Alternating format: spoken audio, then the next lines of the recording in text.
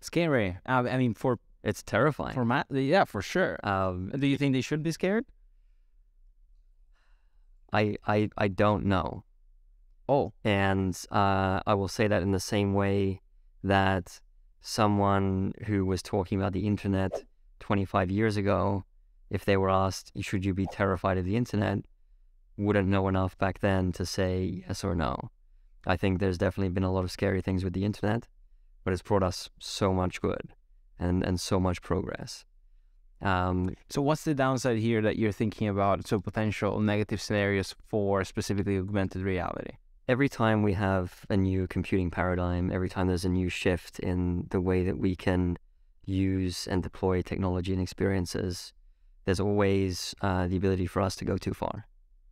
But we as society, again, looking at the psychology of a community, going back to my roots, if you have a community together, there's always ways to solve problems communally.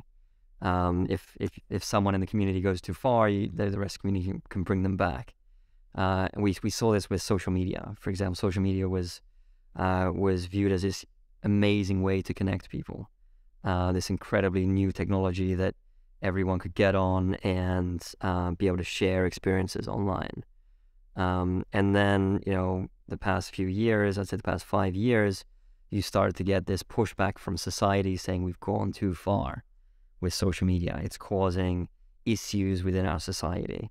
We need to figure out how to resolve that and focus on reining in the way that social media is being used for it to become something good for society. There's still challenges now. Of course. But here in augmented reality specifically, what would you say are the like scenarios in which you'd be like, yeah, that would probably be pushing it too far?